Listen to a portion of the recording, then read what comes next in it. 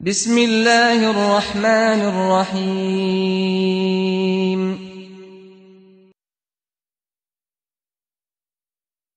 لا إله إلا الله لا إله إلا الله. My dear respected brothers and sisters, today insha'Allah ta'ala my topic or the topic of today's khutbah will be stop harming people's honor, you are harming yourself. That's how I put it. It's very difficult because there's so many things, elements to talking about the honor and the dignity of a Muslim brother. And a beautiful surah, Surah Al-Hujurat, gives us shows us many ways or how to be with our fellow Muslims. And this surah, there are many benefits from it, insha'Allah ta'ala, which I'll bring forward today in the short time that I have.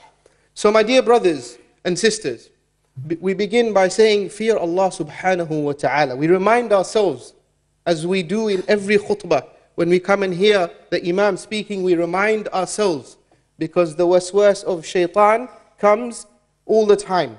Nobody is infallible, nobody is perfect, right? And we need to remind ourselves. And today is another reminder. So we begin by saying, we fear Allah subhanahu wa ta'ala, we remind ourselves, taqwa Allah azza wa jal. And let that taqwa be manifested in our behavior in every aspect of our lives. Because piety and taqwa is not something that we just learn and memorize. It's something that we apply in all of our affairs. And this surah, beautiful surah that you must study insha'Allah ta'ala, Surah Al-Hujurat, covers many of these aspects in how to be with the brothers and sisters. Because the surah was revealed at the end when Prophet sallallahu alaihi wasallam was in Medina and the people were living together. And we're just like that, we're a society here living together. So how should we be?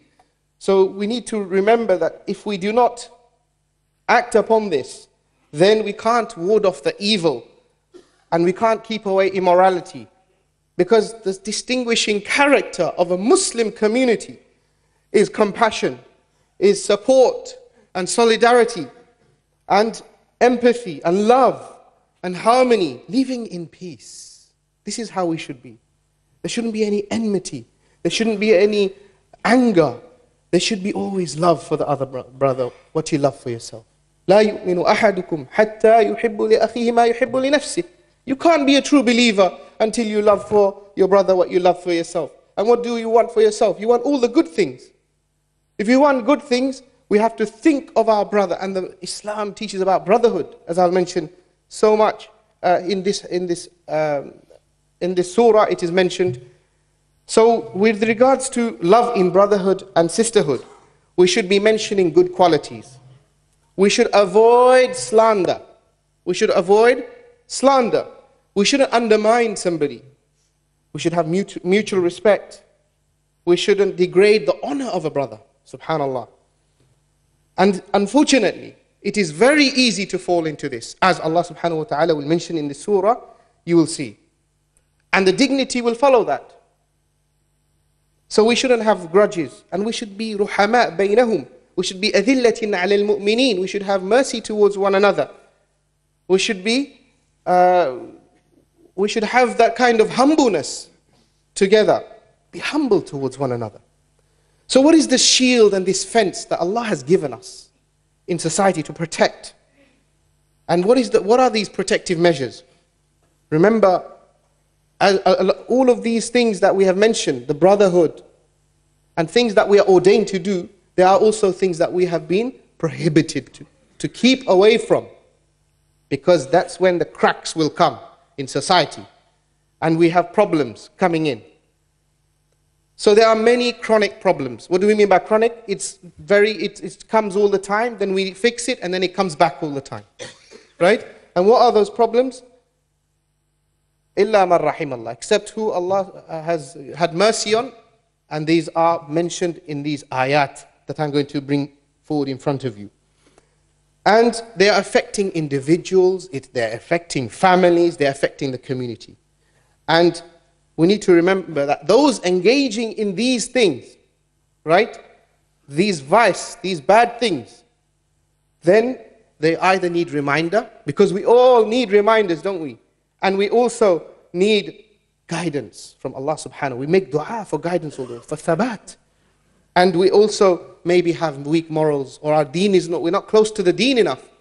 So we need to remember to come closer to the character, the shakhsiyah of Rasulullah sallallahu alayhi wasallam. Qudwa, the best example. And the Quran, he is the walking Quran. The walking Quran. So in short, my dear brothers, to build for the building blocks of a healthy Muslim community, not just those who are attending today, but everybody, in our families, in our home, our brothers and sisters, in our workplace, there are certain parameters and limits. And this Surah Al-Hujurat mentions many parts of this. Remember, we're respecting it out of the love of Prophet sallallahu alaihi wasallam. Because Rasulullah, if we hate somebody, Rasulullah sallallahu alaihi wasallam said that we have to love our brother. Right? So therefore, if we hate, then we are going against what Rasulullah sallallahu alaihi wasallam is showing us. So we say we love the Prophet sallallahu alaihi wasallam, yet we are doing these actions. How is that love for Prophet sallallahu alaihi wasallam in itself? So we need to think about this, my dear brothers and sisters. So the subject matter are of 5, very simply, in short. The first 5 verses of this surah, Surah Al-Hujurat, we have been taught manners, that the Muslims are taught the manners that they should observe with regards to Allah and His Messenger. I'm not going to touch into that. The next part, then they have been given the instruction that it is not right to believe in every news you find. Everything you hear, be it gossip, anything, don't believe it straight away. Right? And don't act upon it either. But do your checks. Do your checks. Verify that information. Did you hear this, my dear? You know, the usual thing is, did you hear? Oh, did you hear about that, brother or sister? But how many of us went and checked?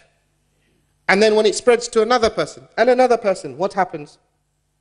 Then a lie has been brought up. Iyaka wa-dhann. Be careful about su'u dhann, having that false assumption. And then the third part is that we have been told the attitude that a Muslim should have in case there is some kind of argument or something. If there's a dispute, it happens, right? How do we deal with this? And then Allah subhanahu wa ta'ala commands making peace with each other. Allah says in the Quran, وَإِن طَائِفَتَانِ مِنَ الْمُؤْمِنِينَ اقْتَتَلُوا فَأَصْلِحُوا بَيْنَهُمَا. So if there are 2 groups of people that are arguing or fighting, then you should come and reconcile and fix this problem. Muslims should do this, work together. If there's group A, group E, there should be a group C. A and B are fighting each other. Group C should come and fix the problem. Right? And that is the teaching of the Quran. So, even after this, in the ayat, after فَإِن بَغَتْ إِحْدَاهُمَا عَلَى الْأُخْرَى فَقَاتِلُوا الَّتِي تَبْغِي حَتَّى تَفِيءَ إِلَى أَمْرِ اللَّهِ. And it continues. That if even after this, you try to reconcile, and you made a peace treaty, you said, okay, we'll agree upon this. Then that person still broke this rule. Right? Then what happens? Then both of you, group B and C, should get together and you should stop it completely. Because that is an active aggression. But subhanallah, after that, we should remember that in the hadith of Sahih, in which Anas states, radiyallahu anhu, that the Prophet sallallahu alaihi wasallam said, Nasru, unsur akhaka zaliman aw madluman. Help your brother whether he's an oppressor, he done something wrong, or he is oppressed. So he said, I asked, O Messenger of Allah, is it right if I help him even if he is an oppressor? Should I help him? He said, تَمْنَعُهُ مِنَ الظُّلْمِ فَذَاكَ نَصْرُكَ إِيَّاهُ. If you stop him from doing more dhulm, then yes, that is a help towards him. So we should come back. فَإِنْ فَاءَتْ, if you come back to the good, then there should be, remember Allah subhanahu wa ta'ala, mubashara straight after that talks about qist. فَإِنْ فَاءَتْ فَأَصْلِحُوا بَيْنَهُمَا بِالْعَدْلِ وَأَقْسِطُوا. بِالْعَدْلِ وَأَقْسِطُوا.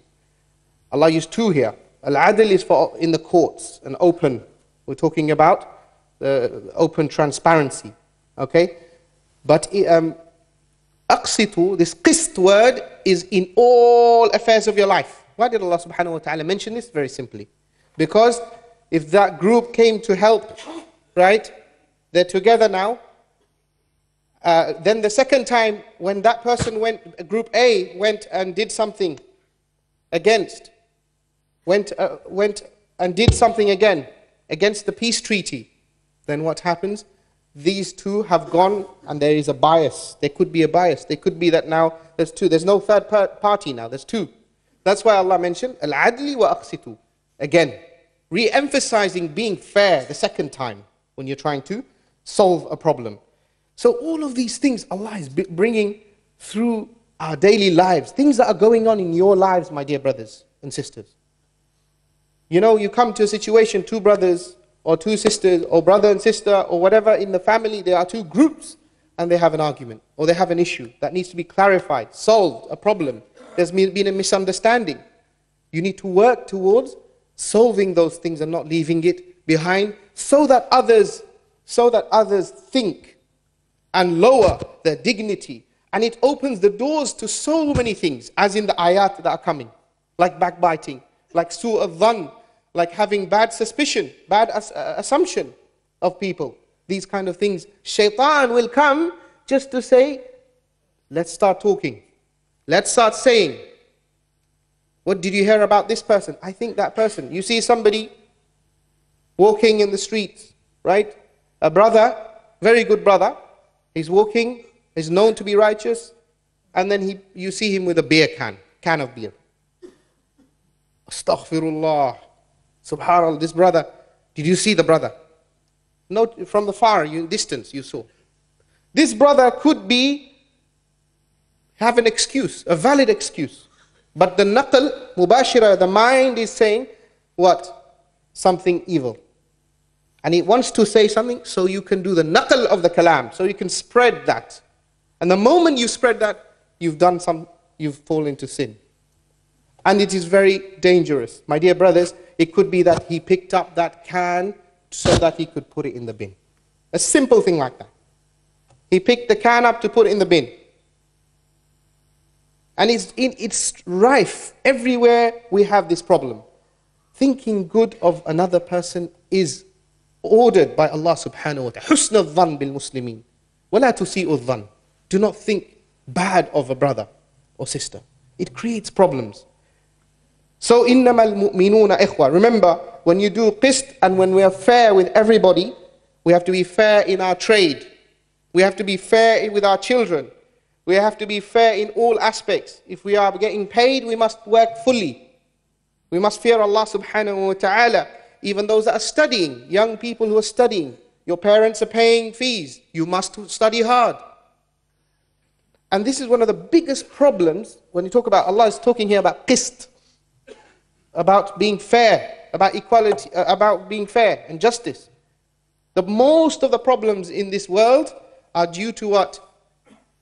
Whether it's political, economic, social, all injustices. Social, race, class, whatever it is. Injustice is going on. We as a community must be fair first. We have to be all fair. This is very important. So my dear brothers, there are many ayat in this. إِنَّمَا الْمُؤْمِنُونَ إِخْوَةً. إِنَّمَا الْمُؤْمِنُونَ. Indeed, believers. The believers are about a brotherhood, like siblings. Al-Muslimu akhul Muslim. In the hadith. لَا يَظْلِمُهُ وَلَا يُسْلِمُهُ. He doesn't, a Muslim is a brother of a Muslim. He doesn't oppress him. And he doesn't leave him, forsake him. You always think about your brother first. وَاللَّهُ فِي عَوْنِ الْعَبْدِ مَا كَانَ فِي عَوْنِ أَخِيهِ. Allah is always helping a brother who is always, Allah helps a servant as long as he is helping another brother, another servant. Remember to help one another. So all of these ahadith, many I'm sure you know. Al-mu'minu kal-bunyan. Prophet ﷺ held his hands together. يَشُدُّ بَعْضُهُمْ بَعْضًا. They hold together and they're like a foundation for another brother. And then it continues. So remember that we should, if we have this brotherhood, then we can't have what's next in this surah.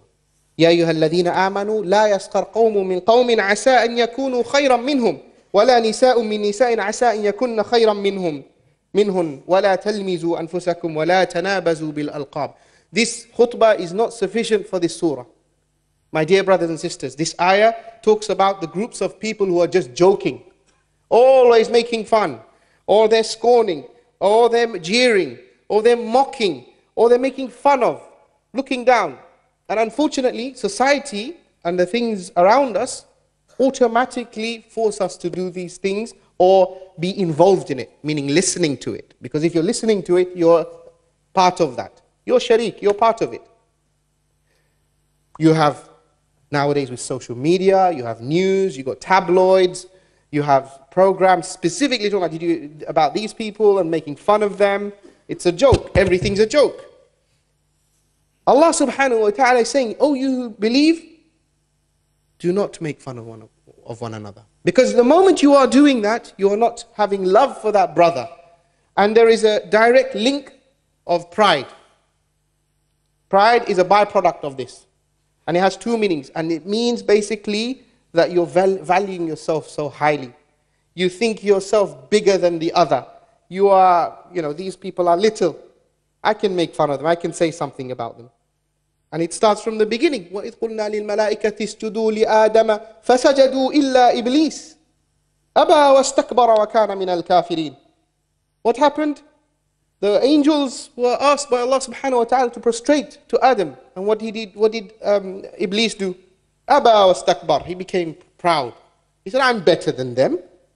When you are calling people names, or when a person, a Muslim, jokes, you don't know that joke could actually be a problem for you in Yawm al-Qiyamah. Yawm al-Qiyamah, you say to that person, okay, actually, I don't mind, you can call me names. Because afterwards he says, وَلَا تَنَابَزُوا بِالْأَلْقَابِ. Alqab are nicknames. And before that it says, وَلَا تَلْمِزُوا أَنفُسَكُمْ. It's constantly telling you good things, to avoid doing these things. This vice, to cause harm. You don't know that person later on, later on, he's saying to you right now, I don't mind. You can call me this name. It's okay. You can call me a name. Maybe in Yawm al-Qiyamah, that person is in need of some good deeds. And you know what? They will be bringing this up. He called me these names. The tongue, my dear brothers and sisters, the tongue, it's so dangerous. It can bring you so much to Jahannam. And these ayat is not enough for me to cover now, but just to mention that Muslims always must remember waylun li kulli humazatil lumaza. This slander of words and actions, we must avoid it at all costs. At all costs. And then Allah subhanahu wa ta'ala says, يَا أَيُّهَا الَّذِينَ آمَنُوا اجْتَنِبُوا كَثِيرًا مِّنَ الظَّنِّ إِنَّ بَعْضَ الظَّنِّ إِثْمٌ وَلَا تَجَسَّسُوا وَلَا يَغْتَبْ بَعْضُكُمْ بَعْضًا أَيُحِبُّ أَحَدُكُمْ أَنْ يَأْكُلَ لَحْمَ أَخِيهِ مَيْتًا فَكَرِهْتُمُوهُ وَاتَّقُوا اللَّهَ إِنَّ اللَّهَ تَوَّابٌ رَحِيمٌ. Subhanallah. The prohibition, or Allah is prohibiting us and telling us, forbidding us to make unfounded suspicion. Suspicion, as I mentioned before, negative presumptions. Umar ibn al-Khattab said, never think ill of the word that comes out from your believer's mouth, believing brother's mouth, as long as you can find a good reason for it, or excuse for it. Make excuses, my dear brothers and sisters. Make excuses for your brother and sister. Because that person could change one day and be better than you. لَعَلَّ اللَّهُ يَهْدِيَهُ. That maybe that Allah will give guidance to that brother or sister.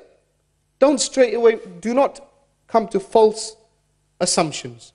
Very careful. إِيَّاكُمْ وَالظَّنِّ فَإِنَّ الظَّنَّ أَكْذَبُ الْحَدِيثِ. Hadith Rasulullah sallallahu alaihi wasallam. that beware of suspicion, for suspicion is the worst of false tales. Worst. It's happening all the time. And we should remember, وَلَا تَجَسَّسُوا. وَلَا تَجَسَّسُوا, Allah says in the Quran, straight after this. What happens when you have a little bit of doubt? You start spying. Start thinking. Allah is saying, do not spy. Do not get involved in other people's business. People have private lives. If there's a mobile here, or an email open, or something here of somebody else's, there might be things that person, you might open things. Awrat al-nas, private things. You can't open these things. You have to keep it hidden. We are only judged from the zawahir, how people are from their outside. You don't judge their hearts. Allah is the judge of the hearts. This is very important. We are quick to judge and commentate. Very careful. When you say here, when Allah says here, يَا أَيُّهَا الَّذِينَ آمَنُوا كَثِيرًا مِنَ الظَّنِّ إِنَّ بَعْضَ الظَّنِّ إِثْمٌ. Keep away from suspicion. Indeed, some of this is a sin, a great sin. إِنَّ بَعْضَ الظَّنِّ إِثْمٌ وَلَا تَجَسَّسُوا. And do not spy. Do not follow. Mutaba'a, following. What is that person doing? Did you see that? Always wanting to know about other people. Look at yourself. Look at yourself. This is very important, my dear brothers and sisters. وَلَا يَغْتَبْ بَعْضُكُمْ بَعْضًا. Because for if you have done this, if you follow, the next thing what happens, automatically insan, what does he do? He says something about that person. It could be true, it could be not true. It could be true, it could be not true. And both of these are very, very serious, because Allah says, if it's true and that person does not like it, right, then Allah has given a parable. Allah has given a parable. أَيُحِبُّ أَحَدُكُمْ أَنْ يَأْكُلَ لَحْمَ أَخِيهِ مَيْتًا فَكَرِهْتُمُوهُ. Do you want to eat the flesh of your dead brother's meat? This is how it is. Subhanallah. People, it's become aada, norm, talking about others. Even if it's true, it's not allowed. Because he doesn't like it. He or she doesn't like it. And if it's not true, it's namima. It's worse, it's slander. Inna lillahi wa inna ilayhi raji'un. So, nas'alullah al-afwa wal-afiyah. We ask Allah subhanahu wa ta'ala for protection from this. And we remember the hadith of Prophet sallallahu alaihi wasallam, لا تقاطعوا ولا تدابروا ولا تباغضوا ولا تحاسدوا وكونوا عباد الله إخوانا. So these about not cutting relations, not having anger towards one another, not going against one another, and be brothers together. And there's so many things in this hadith, in this surah that you need to look into, inshallah.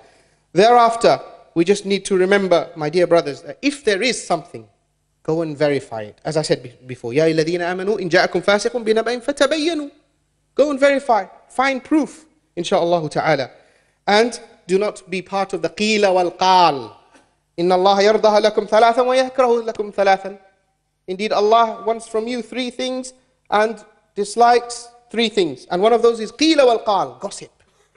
Be careful, my dear brothers and sisters. And finally, then Allah subhanahu wa ta'ala, towards the end of this part, He says, Jalla wa ala, He says, Ya ayyuhan nasu inna khalaqnakum min dhakarin wa untha wa ja'alnakum shu'uban wa qabaila lita'arafu inna akramakum inda Allahi atqakum. That, O mankind, we have made you, created you from male and female, and made you into nations and tribes. Limadha? Why? Lita'arafu. Forget all of these races. We are this and we are that. All Muslims, brothers. لِتَعَارَفُوا, so that you may know one another. إِنَّ أَكْرَمَكُمْ عِنْدَ اللَّهِ أَتْقَاكُمْ. Indeed, the best of you are whom? In the eyes of Allah, the one who has the most piety. أقول ما تسمعون وآخر دعوانا أن الحمد لله رب العالمين. أستغفر الله.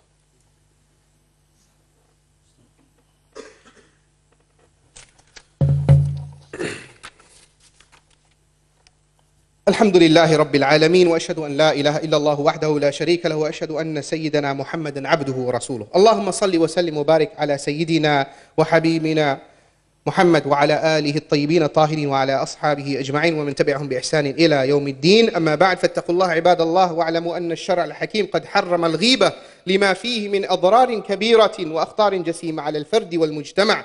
يقول تعالى: ولا يغتب بعضكم بعضا أيحب أحدكم أن يأكل لحم أخيه ميتا فكرهتموه واتقوا الله إن الله تواب رحيم. وقال الرسول صلى الله عليه وسلم: أتدرون ما الغيبة؟ قالوا: الله ورسوله أعلم. قال: ذكرك أخاك بما يكره. قيل: أفرأيت إن كان في أخي ما أقول؟ قال: إن كان فيه ما تقول فقد اغتبته، وإن لم يكن فيه فقد بهته. نعم، إن حرمة المؤمن عند الله عظيمة، فلا يجوز لأي إنسان أن يعتدي عليه في دمه أو ماله أو عرضه. فاللسان سلاح ذو حدين، إذا حفظه صاحبه كان من أعظم أسباب النجاة ومن أسباب دخول الجنة. أيها الإخوة الكرام، إن الله تعالى أمركم بالصلاة والسلام على النبي، فقال تعالى: إن الله وملائكته يصلون على النبي يا أيها الذين آمنوا صلوا عليه وسلموا تسليما. وقال النبي صلى الله عليه وآله وسلم: من صلى علي صلاة صلى الله عليه بها 10. اللهم صل على محمد وعلى آل محمد كما صليت على إبراهيم وعلى آل إبراهيم في العالمين إنك حميد مجيد. اللهم بارك على محمد وعلى آل محمد كما باركت على إبراهيم وعلى آل إبراهيم في العالمين إنك حميد مجيد. وارض اللهم عن الخلفاء الراشدين أبي بكر وعمر وعثمان وعلي، وعن سائر الصحابة الأكرمين، وعن التابعين ومن تبعهم بإحسان إلى يوم الدين. اللهم إنا نسألك الجنة وما قرب إليها من قول أو عمل. اللهم أعنا على ذكرك وشكرك وحسن عبادتك. ربنا آتنا في الدنيا حسنة وفي الآخرة حسنة وقنا عذاب النار. اللهم إنا نسألك الجنة لنا ولوالدينا ولمن له حق علينا وللمسلمين أجمعين. واللهم وفقنا للأعمال الصالحات وترك المنكرات. اللهم حبب إلينا الإيمان وزينه في قلوبنا، وكره إلينا الكفر والفسوق والعصيان، واجعلنا من الراشدين. عباد الله رحمكم الله، إن الله يأمر بالعدل والإحسان وإيتاء ذي القربى وينهى عن الفحشاء والمنكر والبغي يعظكم لعلكم تذكرون. اذكروا الله العظيم يذكركم وادعوه على نعمه يزدكم، ولذكر الله تعالى أكبر والله يعلم ما تصنعون. قوموا للصلاة فإن الصلاة تنهى عن الفحشاء والمنكر.